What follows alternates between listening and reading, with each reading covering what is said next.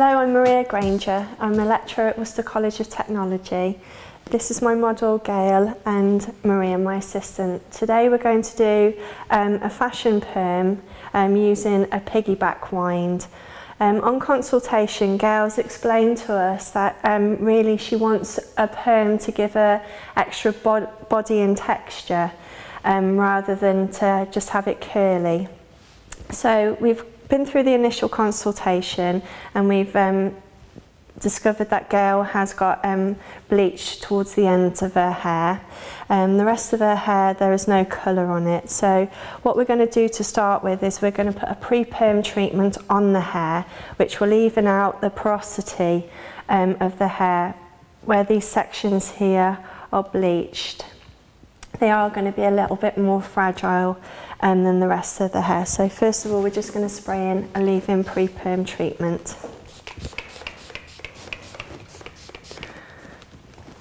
This will bring the porosity of the hair into better condition.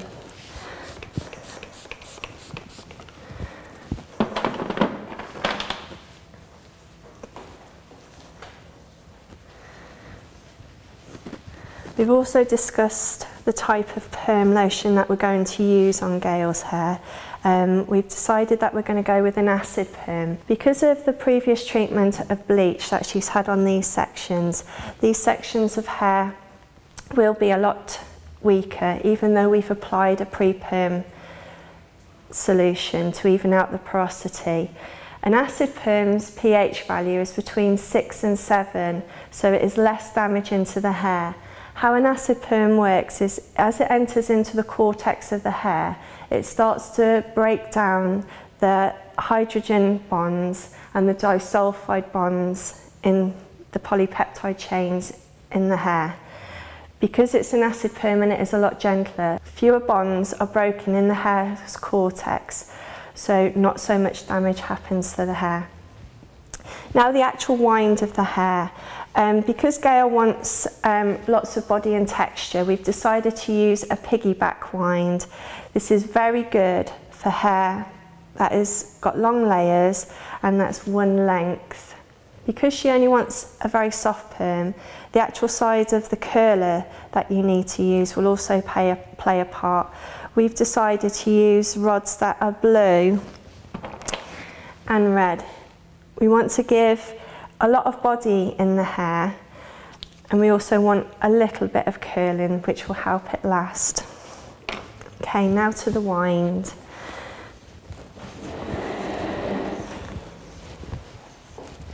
I'm going to start with a very fine section of hair.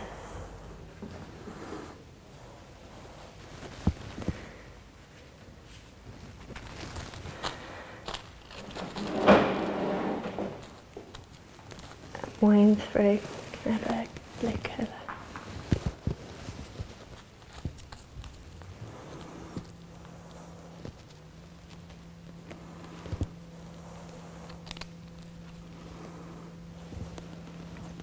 And wind down to the root. We're then going to take another fine section of hair and leave that one.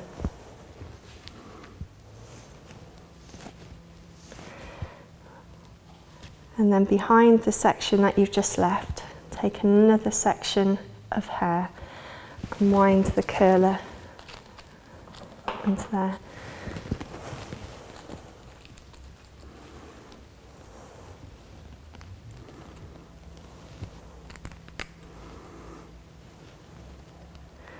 Once you've wound those two curlers in, pick up the section that you've left out. I have a red one now.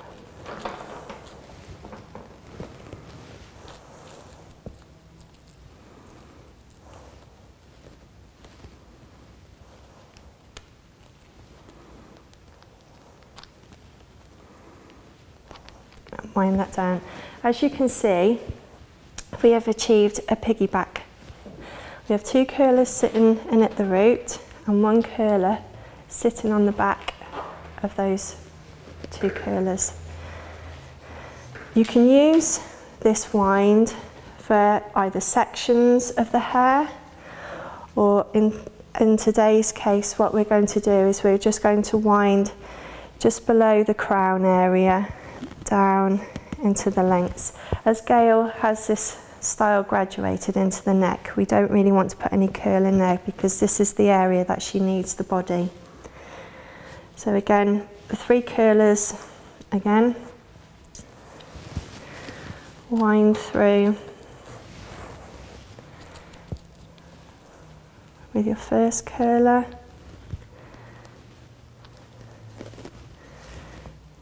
take the section and leave it forward,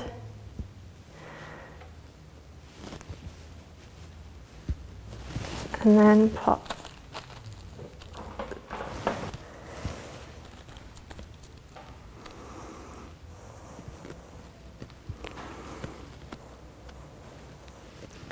and then move through to the section that you've left out and wind that one down.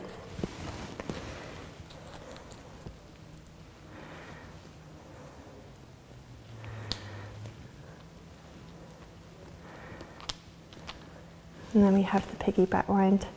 It is important that these sections are very fine that you take. If you take them too thick, what will happen is these curlers will slot straight back in between and you'll lose that desired effect.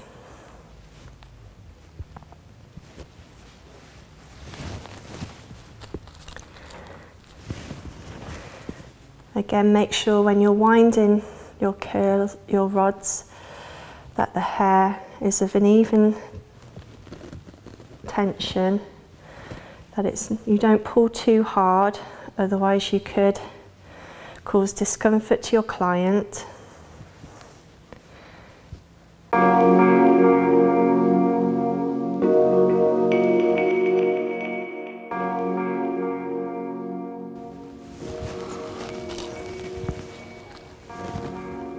As you come down the hair, you may find you may need to use a clip just to hold the section of hair up out of the way.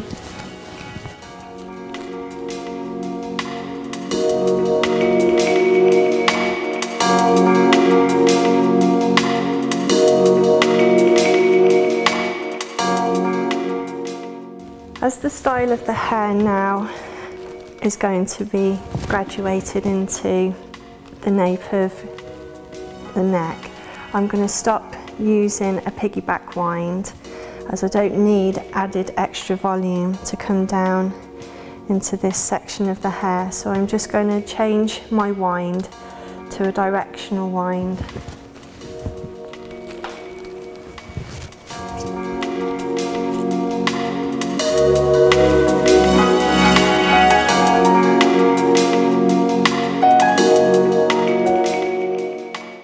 As you can see from there, we have our piggyback wind. We have 2 rods sitting at the root and 1 sitting on the back of those. I'm going to follow this wind through the rest of the hair now.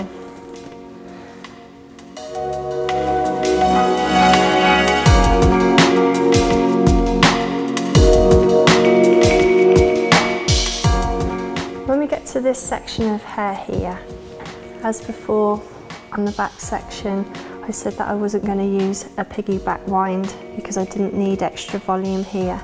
Because the hair is graduated down, I'm going to follow that same pattern through here, just a normal directional wind.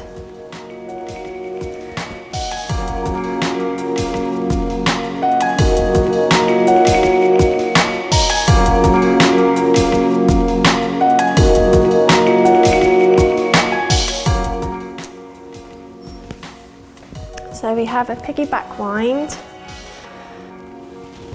around the head. Okay, now that we've done that, we're going to apply the perm lotion. So remember your PPE and gown up.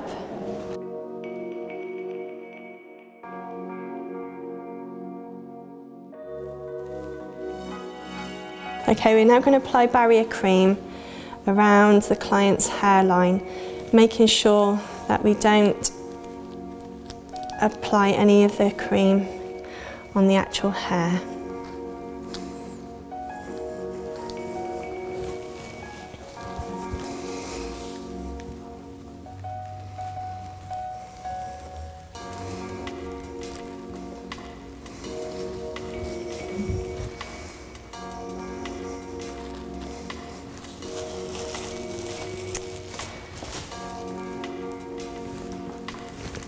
and then a slightly damp piece of cotton wool.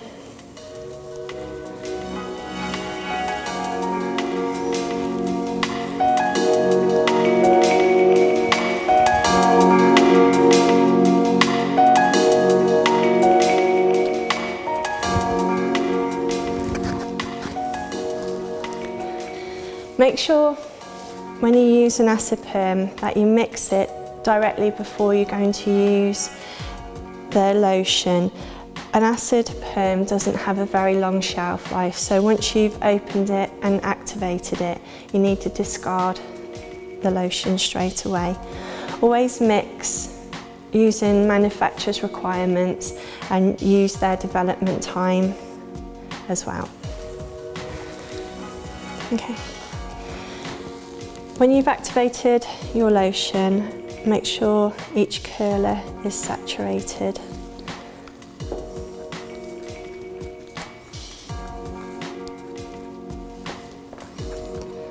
Try not to squirt the lotion on in one go, because otherwise it will run and you may get it into clients' eyes. I recommend that you squirt the bottle over the head approximately 3 or 4 times, making sure you've covered each curler.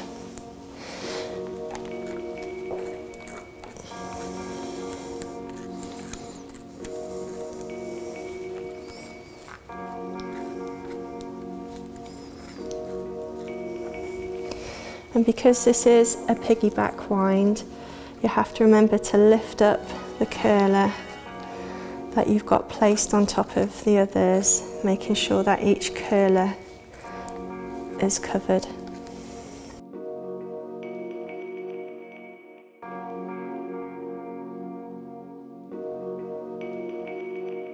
When you're satisfied that each curler has been saturated, process according to manufacturer's requirements. As I said earlier, most acid perms require heat.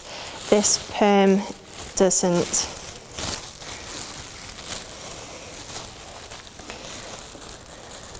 Thank you.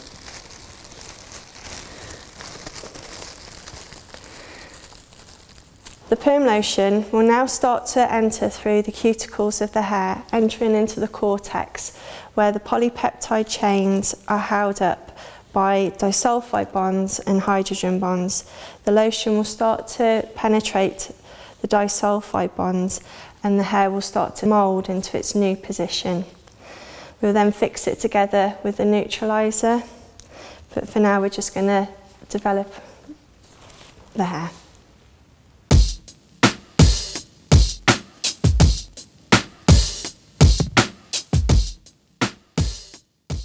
After neutralising the hair and removing the curlers, we used a conditioner to restore the hair's pH balance.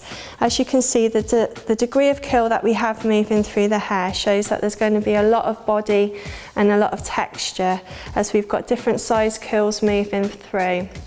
These sections of the hair where it was highly bleached, we used a pre-perm treatment to even out the porosity of the hair, which has kept the hair looking in good condition. And then through the back, when we used the wind, we wound down to this section of the hair. So when we blow dry, we'll be able to see the graduation coming through.